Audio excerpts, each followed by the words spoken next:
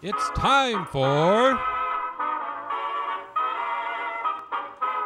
the Northwoods Cooking Show.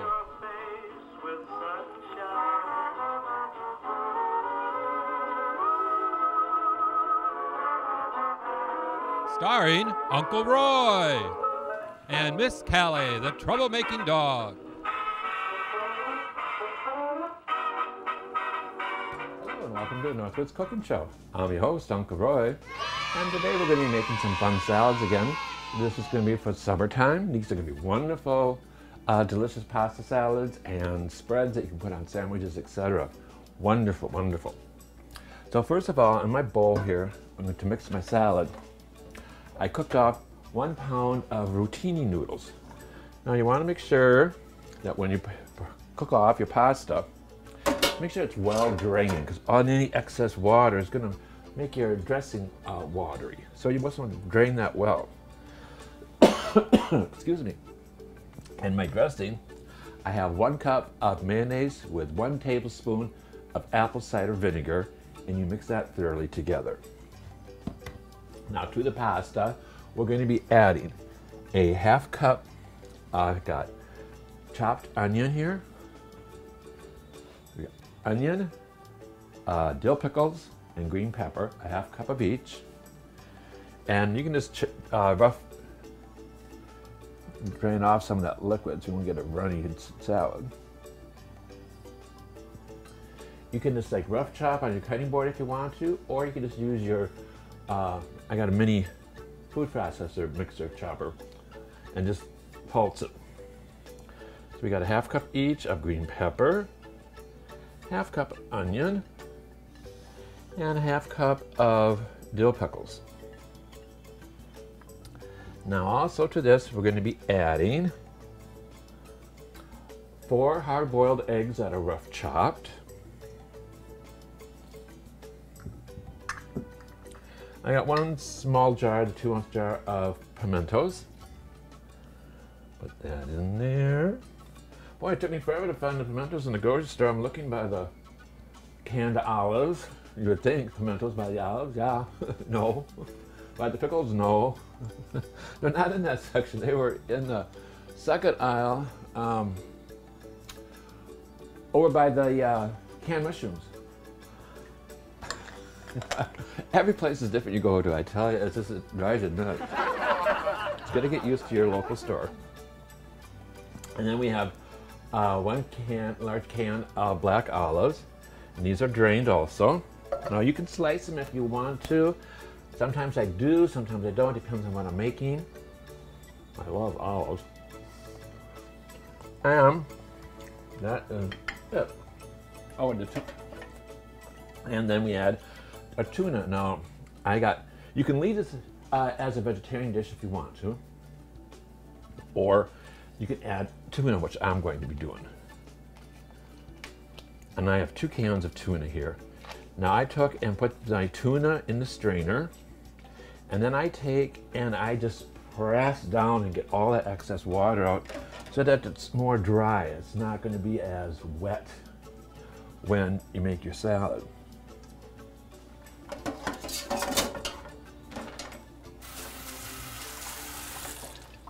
So then your salad won't be, as watery. And then we'll just put in our dressing.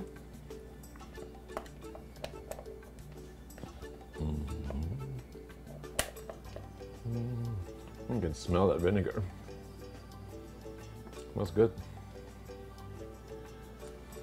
And that goes in recyclables. And then a little salt and pepper to taste. I did have a pepper mill, but it broke. So I was going to use my regular pepper. And then salt to taste. Now I always use kosher salt because it's lighter and less sodium than iodized salt, because it's flaked rather than ground. And then we'll just take and toss this all together. And I can just leave this right in this bowl, and I'll just cover it with saran wrap, and just let that chill completely in the refrigerator. And that's all you've got to do. It's very simple. The only time it takes to prep is to cook off your noodles, your noodlies, and to cut up your vegetables. But now this pasta salad is just great by itself, or you can serve it in lettuce cups with maybe some toast on the side. Toasts. Callie really loved her toasts. I remember that.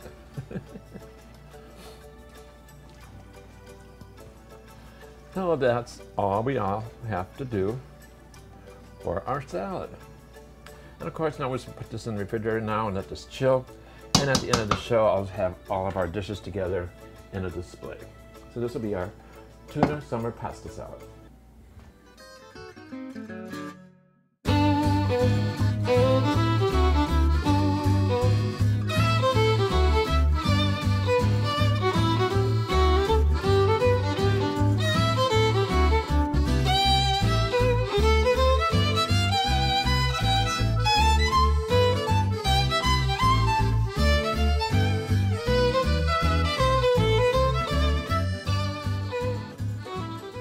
Okay, now let's go on to making a chicken salad. This is really delicious. Now, I have 2 cups of cut up chicken into larger chunks and 1 cup of diced celery. Now for my chicken, I just took and made it myself. I bought 2 chicken breasts and I just took and put those in a pot of water and bring those to a boil. Add a few peppercorns, a couple bay leaves maybe, and bring that to a boil. And then just let it poached off until they're done, approximately 8 to 10 minutes. And then I just turned that off and just let it cool down completely. Then I just took my chicken and I drained it, saved the stock, and I'll save that juice. You can use that, and I just froze that in, put that into a Ziploc bag. I did this last night, and so now I got all this, you can see all the peppercorns in here too. Chicken stock for whenever you want to make soups. And that keeps forever. And then I just take and diced up my chicken. So you can also take and buy diced up cooked chicken if you want to, or you can even buy one of those rotisserie chickens that are already cooked and baked in the grocery stores and just debone that and use up that chicken if you want. There's many different ways of doing it. But anyway, so in my bowl here I have 2 cups of diced chicken along with my 1 cup of diced celery. Now to this I'm going to be adding 1 tablespoon of lemon juice,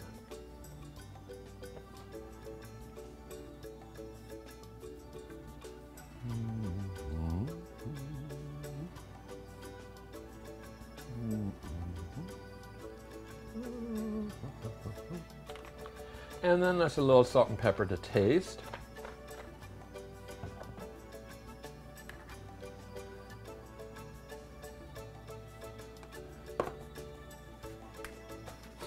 And I always use kosher salt, but you can put in as much or as little as you want to.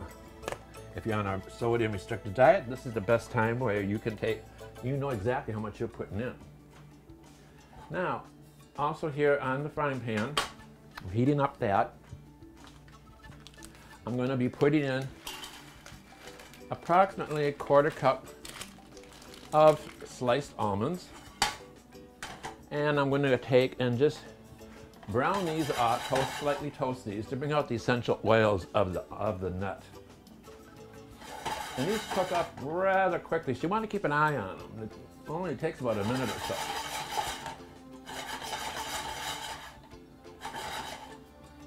It's like if you do something else and you're like, oh, okay, I'll do this and whatever, they burn real quickly, so you just want to keep an eye on it.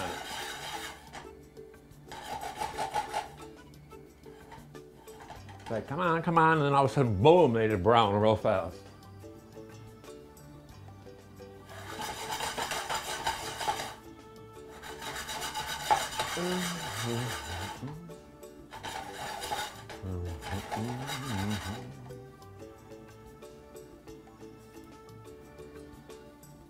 I can kind of hear a little sizzle, a little crackle. And I'm going to take those off because I don't want to overcook these. And that's about a quarter cup. I can smell it now. I love that smell of almonds. Then to this, we're going to be adding a half cup of mayonnaise.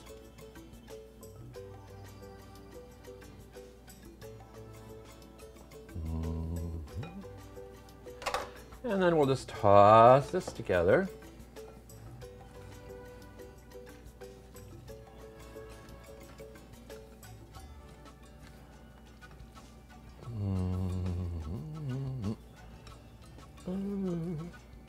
Now some people would take and do half mayo and half sour cream. That's totally up to you. You can do that if you prefer that type of flavor.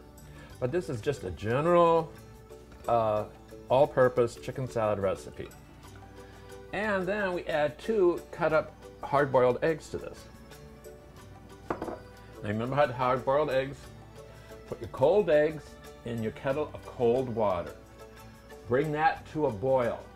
And then time it, when it starts to boil, time it for exactly 10 minutes and you get perfect eggs all the time. What I do then is after the eggs are done boiling for 10 minutes, drain off the hot water, keep the eggs in a container, and run cold water over that, and then just turn your faucet down to a small trickle, and just so that the water is constantly rotating until those eggs become the temperature of the water. Then when you go to peel them, they just slide right off. You don't get that. If you let them cool down without the water, then the membrane seals tight to the egg, and then you can't get those eggs peeled. You know how hard it is to peel eggs? Oh my God, I hate when that happens. But yeah, that's just the easy trick to do for peeling hard-boiled eggs.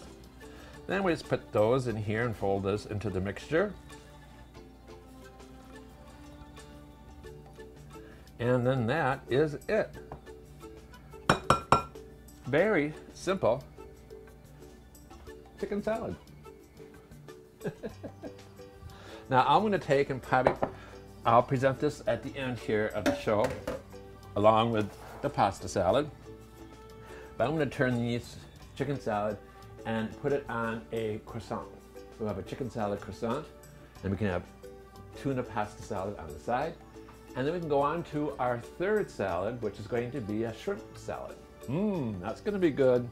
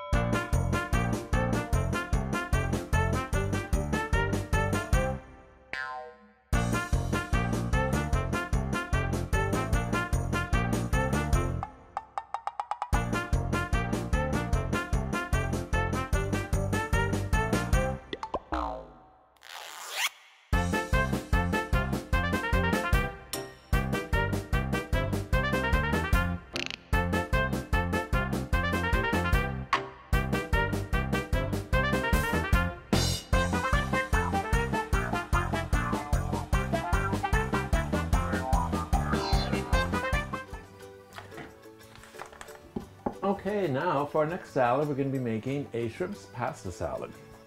Now I got the noodles all cooked off here. These are the little ring ones, little teeny tiny rings. See? Drip, drip, drip. Try to get these as well drained as you possibly can. Like I said, any moisture is going to water down your dressings. You always want to make sure to try and get everything as drained as you possibly can. Now, I also have one package of the tiny small shrimps. And I got those on a paper bag, and then I got paper towels on top of that. So I'm trying to absorb as much of the liquid as I possibly can. Because you know, everybody just throws things together, and if you don't pat these dry, your dressings become real watery, your salad. It's just watery, like, what? I didn't put any moisture in, what's going on? You gotta make sure you get these patted dry to get all that water out so you don't have a runny dressing. Now I have, this is the one small box of the rings, the tiny, tiny rings. And when you cook this, bring your water to a boil, add your pasta, and you don't have to put in any water, or I mean any oil or salt. Just bring the water to a boil, dump in your small box of the rings. Give it a stir. That first minute, you want to stir it 2 or 3 different times during that first minute of boiling, and your pastas never will stick. That's good for any pasta. Then, for these tiny rings, you only want to cook it for about 6 minutes. Overcooking the tiny rings will make it mushy, and everything falls apart and breaks apart. So you want this al dente, which is only about 6 minutes on these tiny rings. So they cook up rather fast. Now, I'm also going to put in about 1/4 cup, which is like 1 rib of celery, about 1 tablespoon of grated onion, because I want it all, I don't want it mushy, but I want it tiny minced. So you just grate it on the grater. And then about 1/4 cup of red pepper. And that I minced real finely. Then I got my shrimp here. And I don't have the really teeny tiny shrimp. These are small, but they're large enough so that you have a good enough bite to it. You can see you get a nice piece of shrimp in there. And that's 1 package. I just thawed it out in the refrigerator overnight. And then I just took and just patted dry just for now. And that way, everything's all mostly dry. Get rid of that, most of that moisture is what you want to try to do. Then, I'm going to put in approximately 1/2 cup of mayonnaise.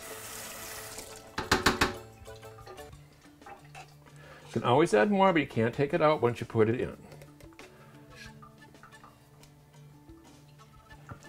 And then just a little salt and pepper to taste.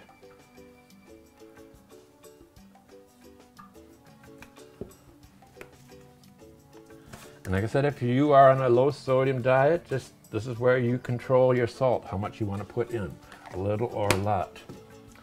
And then I like to put in a little packet of equal, because I want this to be on a little sweeter side, but I have the equal, since I'm diabetic, I don't want all the extra sugar.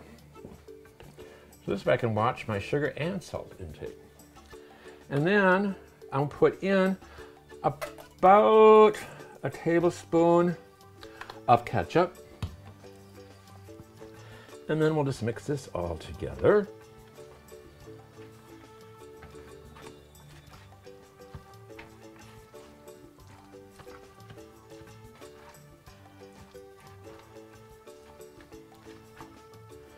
And then we're going to let this sit and marinate for at least an hour in the refrigerator. The longer you can let it sit, the better.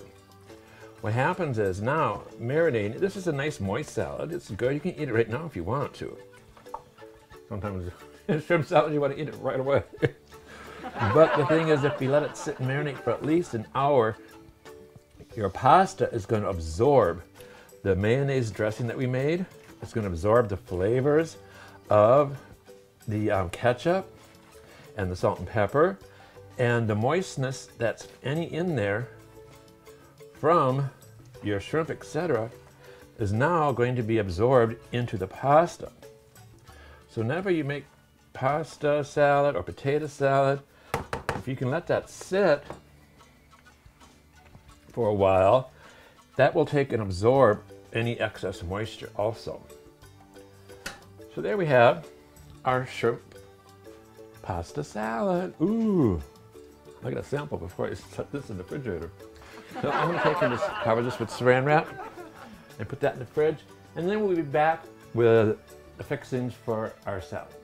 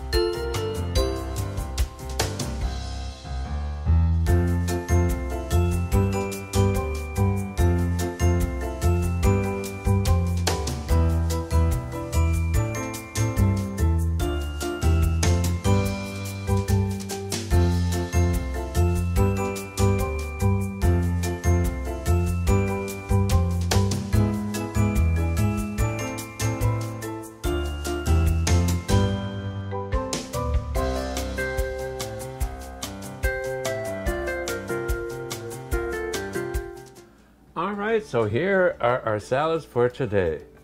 This was our first one, the tuna pasta salad. I serve on a lettuce bed with some toast. Next, oh, I also forgot to mention to put in a half cup of shredded cheddar cheese in the mixture, and then I just garnished with a little bit of cheddar on top. And then next over here, we have our chicken salad on a croissant with a little bit of lettuce and a little paprika just for garnish. And over here we have our shrimp salad on a bed of lettuce with some toast in a stuffed tomato. Now you can use stuffed tomato. You could also take and use a half of an avocado and stuff the avocado with your salad also. So I hope you enjoy these wonderful little salads for our summertime fun.